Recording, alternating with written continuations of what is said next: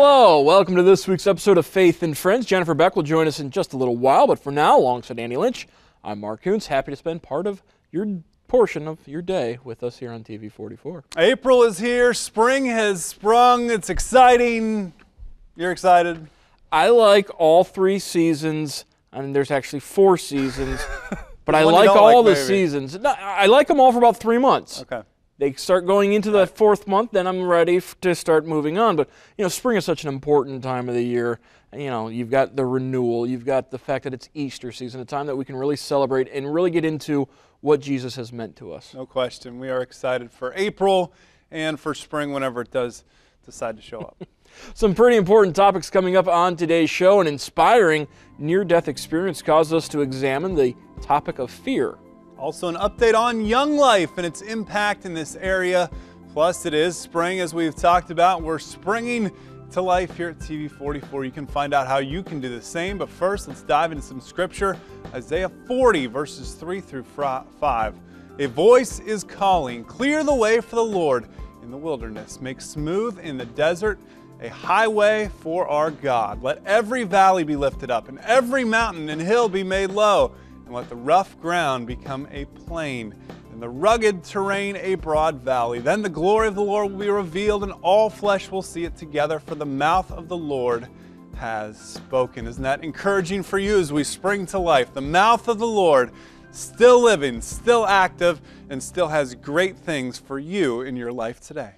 Well, speaking of rough terrain, 4,600 miles on a hike could feel a bit like being lost in the wilderness at times, and that is exactly what 2 women, Gail Lowe, also known as Chosen Hiker, and Amy Kwiatkowski are undertaking on their own. They're not doing this together, they're each independently doing this, as each woman is striving to become the first female to hike the entire North Country National Scenic Trail, which spans from North Dakota all the way to New York. The trail actually goes right through this area, and sometime last week, each woman hiked through the area, including Defiance, Cloverdale, Delphos, Spencerville, St. Mary's, and more. It'll be interesting to see if either of these women able to complete her goal of becoming that first female to hike the entire trail. In the Bible, there was a group of people who spent 40 years hiking, in a sense, in the wilderness, remembering the way God freed the Israelites from Egypt as part of the Seder meal. How much do you know about the Seder meal, and how can it be connected to Christ? Well, answers to questions and so much more is coming up this Sunday at Woodlawn Baptist Church in Lima. Jennifer is there with more information. Well, Christians from all over this region have an opportunity that's coming up at the end of this week to learn a little bit more about their Jewish heritage. Pastor Dave Stanford from Woodlawn Baptist Church is here to talk about a special event that's coming up on April 6th, correct? Correct, yes ma'am. April 6th at 6 o'clock we will be having a missionary from Jews for Jesus at our church presenting Christ in the Passover. And what he's going to be doing is taking the Passover meal and explaining how Christ fits in to the whole Passover meal. And we've had this here at our church before a few years ago, and it's very interesting. And what it does is it explains to Christians what the Jewish heritage, the Jewish church is really about, and it connects Christ and the church and the Jews and the church all together. Tell me a little bit about the individual who is coming. He actually has or does live in Israel? Yes, he is a missionary in Israel right now for Jews for Jesus, and he's coming directly from Israel. And he has told me that he would be happy to answer any questions that people may have that night. There will be a time for questions and answers that night. So we're excited about that too. Tell me a little bit about the actual meal that will happen, or are you having an actual Seder? Give me a picture of the plan. We are going to set up a table that's going to have all the pieces of the Seder meal to it, and he's going to go through them one by one, explaining how Christ fits into each piece of the Seder meal. And it's really, really interesting if you've never seen it before. Is this for families, adults, or is it also for children? It's for the whole family, for everybody, And it looks like, according to your sheet, that there's going to be dessert and fellowship to follow. So in addition to this opportunity to learn some important heritage, this is also just a great fellowship opportunity as well, right? Absolutely, yes, ma'am. I'm hoping to get the whole community together and just enjoy some fellowship with each other and just bring the church together at a special event and a special time in the church year. All right, Pastor Stanford, thank you very much. That is coming up on the 6th, April 6th, this coming Sunday. That's at 6 o'clock right here at Woodlawn Baptist Church, 836 South Judkins Avenue. Back to you. Thank you, Jennifer. Well, relationship, Jesus Christ, all about relationship, and He desires the same for us today. Relationship with families, relationship with one another. Ohio man Rob Yannick has a new appreciation for relationship these days.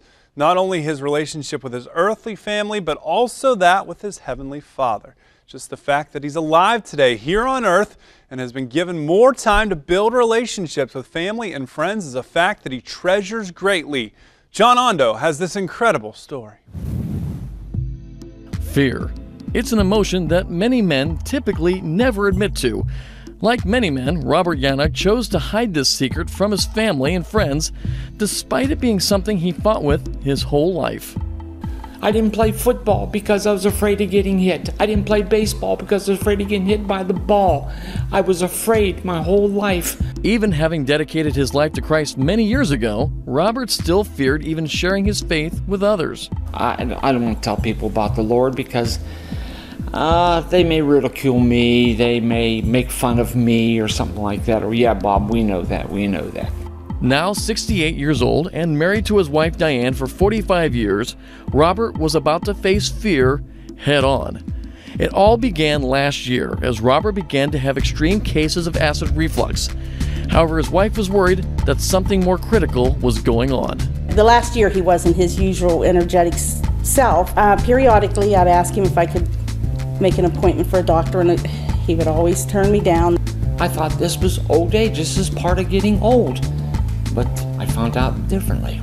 On the night of December 5th, he couldn't take the pain in his chest any longer. He woke me up at 2 o'clock in the morning and he says, I think you're going to have to take me to the hospital. I think I'm having a heart attack. First, Robert and Diane traveled to the small hospital near their hometown. Well, I'm watching the heart monitor and it's sporadic. It's going nuts. And then they come back and says, yes, you had a heart attack. They transferred Robert to a larger hospital in nearby Steubenville, where the doctors had a more detailed reaction to Robert's condition. And the doctor says, threw his hands up, and he says, I don't know how the man's still alive. He says, it's a miracle of God. Those were his words, it's a miracle of God.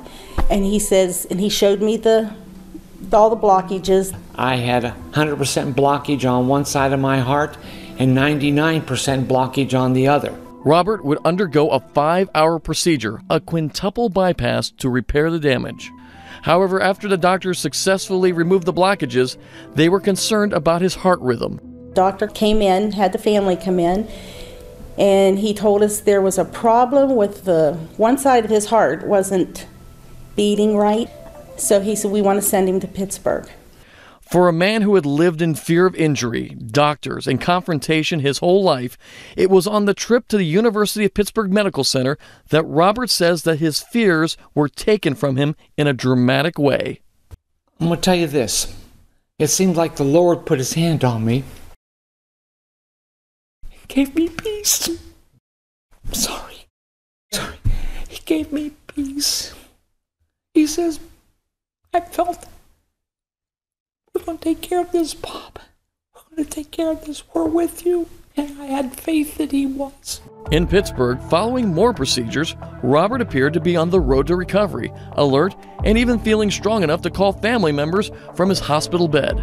And all of a sudden I noticed the phone drop out of his hands, and he looked like he was trying to get out of the bed. He falls back across the bed, and his eyes was set. His eyes was open, and they were set. Someone came and got me, and I says, is he dead? And during this time, a code blue was issued. Robert's heart had stopped. I called Robbie. I says,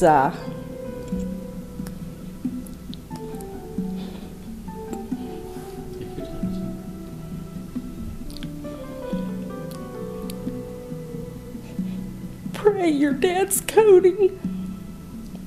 Robert would be rushed to emergency surgery. Diane would be left by herself in a waiting room. But I had to surrender him to the Lord and totally trust him. And I just waited. Well, when the doctor came in, he sat down, took my hand, and I thought, he didn't make it. But he did. Robert made a miraculous recovery, and he gives the credit to prayer. If you ever think prayers don't work, you're wrong. Prayers do work. I'm here today because of that, in the grace of God. Because the Lord heard the prayers. I'm here today because of it. Robert now has a strong heart with the help of a pacemaker and a defibrillator. However, the real change in his heart is that he no longer hides in fear after being given a second chance at life. I have told more people about what has happened, what the Lord has done for me, the last 6 months than I did in 60 years. He is more bold, more open about talking about the Lord. The Lord, Jesus, and I have something in common. He died and rose in 3 days. I died and arose in 10 minutes, basically. He died for the salvation of mankind. I died to show mankind what God can do because of His grace. And I'll never forget that. I'll never forget that. Thanks, John. Certainly an incredible story there. Another incredible story is the way Young Life is having such an impact on the Lima community and beyond. National organization has had a local presence for several years, directly impacting the lives of young adults in this region with the goal of pointing them to the saving message of Christ. I'm joined now by Area Director Billy Dre and Pastor John Foster to talk a little bit about Young Life. And Billy, Young Life's been in the area about 6 years now, and we're starting to see some really good growth. Yeah, it's really exciting to see where we've come since 2008. We started with a concentration just on Lima City Schools and Lima Senior High specifically. And over the years, we've grown. We work with teen moms through our Young Lives ministry. There's a new club that's getting started in at Spencerville High School in the last year. And there's also a little bit starting in Shawnee through a church partnership with Shawnee United Methodist. So we're really excited to see the way that the Lord is opening doors, and we're just getting a chance to meet kids that are not interested in God and hoping to point them to Christ in a non-threatening way. So, yeah. Pastor Foster, you're at Trinity UMC, a committee member with Young Life. Why is Young Life so important to you? I have experienced Young Life early on in my career as a junior in high school back in 1958 when I attended a Young Life camp, and from that point on it was I just fell in love with it. It's a great way in which the approach of the gospel is given to teenagers, especially teenagers who are too good to even accept that message. It's just a way in which the kids are introduced a magnificent way.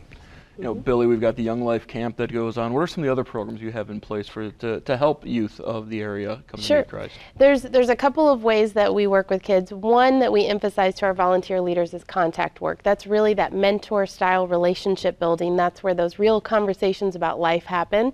Club is coined our party with a purpose, and so that's that once-a-week meeting that we have where there's games and there's dinner. And the last 10 or 15 minutes is a message about Jesus that helps these kids understand what he really means in their life. Campaigners is that sit-down Bible study, deeper application of the Word. And for a lot of our kids that don't even own Bibles, that's that first time that they get to see the living Word really come to life for them. And then, of course, camp is a resort for teens. It really is. It's designed to be a place where they can really let their walls down, they can have fun, and it's really cool to see how they get off the bus, you know, with their image and trying to impress the other kids that are there from other areas, and by the end of the week, they have had a transformational experience with Christ. It's just an amazing thing. I also actually accepted Christ at a camp in 1996. I won't tell you how old I was then, but it's You're really about 4 or 5, right? 4 or 5, yeah. And it's really neat to actually have someone like John on our committee who also had a similar experience however many years before that. So it's really neat to see how the mission of Young Life and the methods of Young Life have evolved to meet the kids where they're at, but at the core, it's that same focus of really helping point them to Christ. And like he said, there's a lot of kids that are just too cool for Jesus, just too cool for, you know, talking about those kind of things, and it's really fun to see them really get it and to really accept Christ for themselves and see that life transformation. You can definitely see the Spirit moving, and how their hearts are warmed, primarily in a way in which they don't even realize it. And it just, all of a sudden, it's like a light bulb, an idea. There it is. And they receive that message of love and acceptance and forgiveness and grace and mercy, all that bottled up. And it's a marvelous thing. Yeah, I would think it'd be, just like you said, a marvelous thing when you see some kids who probably wouldn't hear the word otherwise except through Young Life. Right. Yeah, and again, we hope that we can get these unchurched kids that maybe they've heard about God or grandma has dragged them to church once or twice, but they're like, yeah, that's not for me. We want them to get to a place where they're like, you know what, I do want to go to church. Will you take me? And we have volunteer leaders that are going to church in the Lima community, even though they go to school outside of the community, so that they can help those kids get there and they can bridge that gap. A lot of our kids are a little intimidated to go to church on their own, and so we want to make sure that that relationship carries all the way from introducing them to Christ to really helping them see how to walk it out for themselves. Another way you guys are reaching out, coming up in May 17th as a matter of fact, a 5K run. That's right. We have our first 5K run. We should include walk. For those who would like to walk with me, they can run with John. It's going to be on Saturday, May 17th at 9 a.m. It will start at the Lima YMCA, and it will go along the River Walk throughout the Lima community. $25 registration fee. And there's medals and awards and T-shirts and things like that that everyone will get. So yeah, sounds like a fun time. You can register online at alliancerunning.com, correct? Correct. Or we will have available registration forms also. So they are available. We have first, second, and third place for a male, female, and then we have first, second, and third place for all the different age groups that we will have. All right. Well, thank you very much, Billy and John. Don't forget, coming up May 17th, the Young Life 5K Run Walk right at the YMCA in Lima. You made it back from Woodlawn Baptist. I did. That was fast. I think that's going to be a neat event coming up this Sunday. Encourage you to make sure you go to that. Had to get back in time to talk about the Spring to Life campaign because I got a really neat letter from one of our viewers. I want to hear all about it. Well, it says, listen to this, it's from Rockford, and it says, Dear TV44, keep up the good work of spreading the gospel, as so many are drifting from the Bible. I enjoy the programs of church on Sunday mornings before I go to church. If I am unable to go, I watch 44. I also enjoy the Gaither Homecoming programs, plus John Hagee, Charles Stanley, David Jeremiah, and Adrian Rogers. I am thankful for the Christian sports announcers, that would be you, So not just me, we have lots. who work with Area Young and announce on 44. It's good to have the sports on to get people to turn it on. We are blessed to have the station. Keep up the good work, and that is signed by a person in Rockford. Awesome. What a neat thing to hear. Yeah, it's neat to hear when people understand what we're doing with sports. And it's not just about the wins and losses, but getting people to see TV44 and understand that there is something more important than their sports team that maybe is their life at this point. That's right. Well, all of these things, the Sunday programs, the sports, the music, all of it's designed to spread the message of Jesus Christ in the region, and that's the focus of our Spring to Life campaign. We are springing to life here at TV44. Just get up from your couch and kind of spring off, you know, isn't that fun? Go ahead. We'll give you a minute. Okay, good springing. At TV44, we invite you to join us in this, our annual spring campaign. Our goal is $50,000. Every donation, no matter large or small, used to share the incredible salvation message. Donate securely online at WTLW.com, or you can call in or mail in your donation at 1844 Beatty Road here in Lima, 45807. Our fundraising goal, $50,000. Thank you so much for being a part of the Spring to Life campaign. Now we'll talk about what's coming up on Update with Bill Harris, and here's Zach. Well, thanks, Andy and Jennifer. These days, alone time in general can often seem like a fleeting dream, something many of us desire but never actually achieve. But in our daily walk with God, it is crucial. In his latest teaching, Bill Harris discusses the importance of this alone time with God and how even Jesus relied on it for strength. Bill also discusses the power of rejection and how the fear of it can be a stranglehold on our hearts, preventing us from forming the deep, personal relationships that we need. As Christians, we can take heart in knowing that Jesus endured and overcame the ultimate rejection and will meet us even in our darkest moments. Bill, I'm going to read something back to you that's directly out of one of the teachings you gave recently, and I want you just to unpack it a little bit, because you say, have you ever seen Christians who try to make up for the fact that they don't spend time praying by doing other things for the Lord, such as singing in the choir, serving on the deacon board or trustee board, or some other capacity? This is in relation to your teaching on spending alone time with God. Are those bad things, or are we not supposed to be spending time in the choir, or what are you saying? Yeah, I do need to put that in perspective. It is not a matter of saying when you see somebody doing those things that automatically they're trying to get out of prayer. It's just that sometimes what we do is we seem to have this thing that we build up a deficit for God that we can make up for by doing other things. And the point I seek to make is, when we do those wonderful things, they're good to do, but there is no substitute for prayer. Just isn't. So it depends on the heart attitude. When we're doing those things, because we're called to do those things, they register in heaven that way. But we still, even when we're doing those things, must spend time alone with God so that we have His direction. Right, and this is a topic we can all relate to, and we've all failed probably at some point or another. You reference 1 Chronicles 16:11, which says, "Seek the Lord in His strength, yearn for and seek His face, and to be in His presence continually." There's a lot in that verse there. A lot. Yearning for and seeking His face.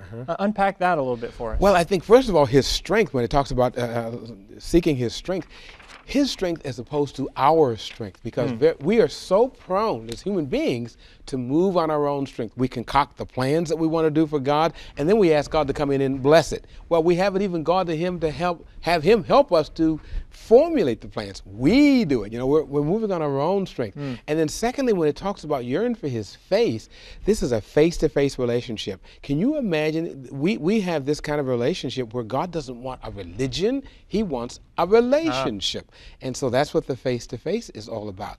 And then the third one, I forgot, is let me see, strength and the face. Be in His presence continually. Yeah. That's the atmosphere. We have to have a daily atmosphere that follows us along, an atmosphere of holiness and righteousness, so that we're speaking right to our brothers and sisters. We're treating them right, and we're choosing the right words to say, and we're not hurting people. All those kinds of things.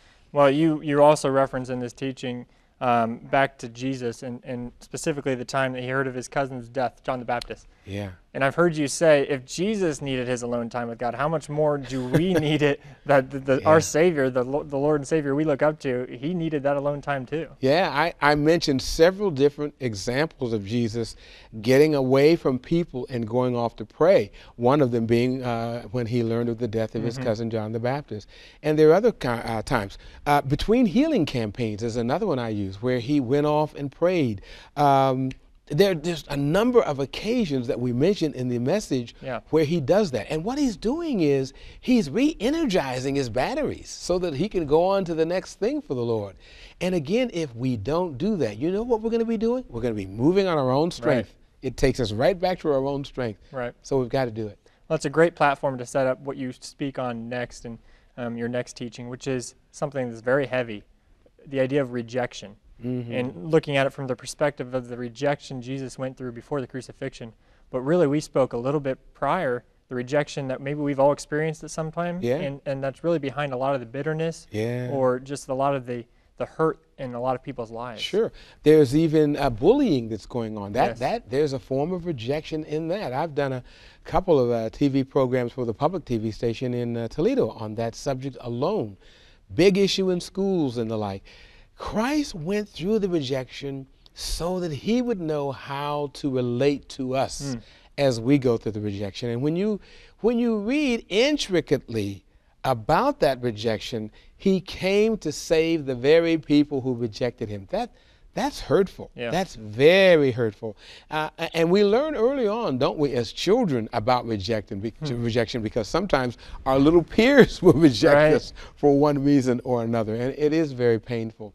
But when we come to Christ, it doesn't mean that we won't have any more rejection, but we have someone who's gone through it to help us as we go through life. Because as Christians, let's be careful to understand, we're going to go through rejection by a sin-cursed world that does not understand this lifestyle that we live. Right.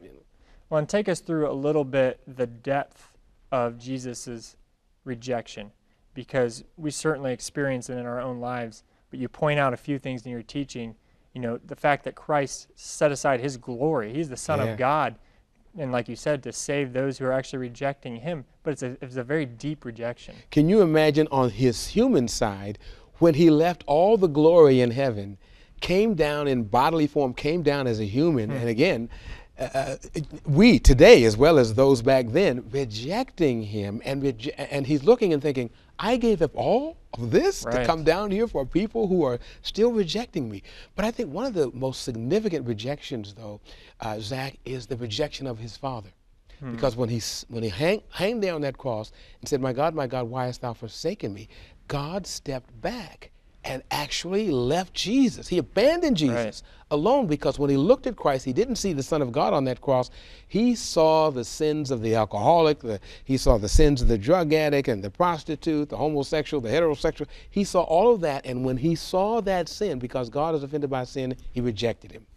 We want to remind you, if you enjoyed these interviews, you can watch Bill's complete teaching Thursdays at 9 a.m. and Sundays at 1:30 right here on TV 44. Guys, back to you.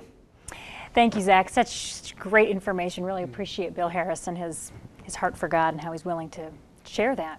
Well, we want to tell you about a rare opportunity coming very soon. Ohio is just one of 14 states on the current theatrical tour of C.S. Lewis's The Great Divorce. The stage production is coming to Columbus in just a few weeks. In this acclaimed performance, 3 actors transform into over a dozen characters to tell the fantastical morality tale about good and evil. Lewis, of course, well known as the author of The Lion, the Witch, and the Wardrobe, is also the author of many other books, including The Great Divorce.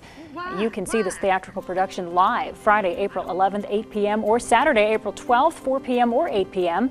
It's taking place at the Capitol Theater. To purchase tickets or for more information, visit greatdivorceonstage.com. Well, a quick moment now to remind you that you can contact us anytime with your thoughts, ideas, or prayer requests. You can find us on Twitter at MarkHoontz44, at AndyLynch44, or at JenBeck44, or on Facebook for both Andy and Jennifer. Remember, you can always call or email prayer requests to either 419-339-3000 or prayer@WTLW.com.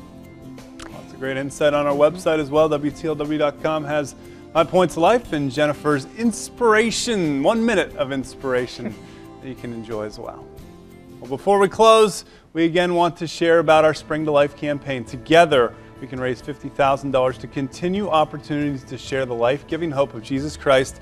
That's why we do shows like Faith and Friends. We have fun making food and laughing together, but in the end, it is all about Jesus and his saving grace that he gives to us freely. It's also why we make sure you have access to biblically sound preaching and teaching. And your ongoing support also allows for safe, family-friendly primetime programming, including The Andy Griffith Show. Will you join TV 44 as we together raise $50,000 between now and May 11th? Visit WTLW.com or call 419-339-4444. Thank you for being a financial partner with TV 44. And now as we close, we leave you with our scripture of the day. It comes from Isaiah 40:3-5. A voice is calling, clear the way for the Lord in the wilderness. Make smooth in the desert a highway for our God. Let every valley be lifted up and every mountain and hill be made low. Let the rough ground become a plain and the rugged terrain a broad valley. Then the glory of the Lord will be revealed and all flesh will see it together, for the mouth of the Lord has spoken. Your walk through Jesus Christ can become a broad valley. He does make those rough terrains smooth. And if you're going through one of those periods of rough terrain, we are here to help. And as we mentioned earlier, you can contact us through the prayer line at 419-339-3000 or prayers@WTLW.com. So glad you've joined us today. Hope that you have a wonderfully blessed week. We pray for the same for you and for everyone else. Thanks again for joining us. Have a good week. Join us again next week.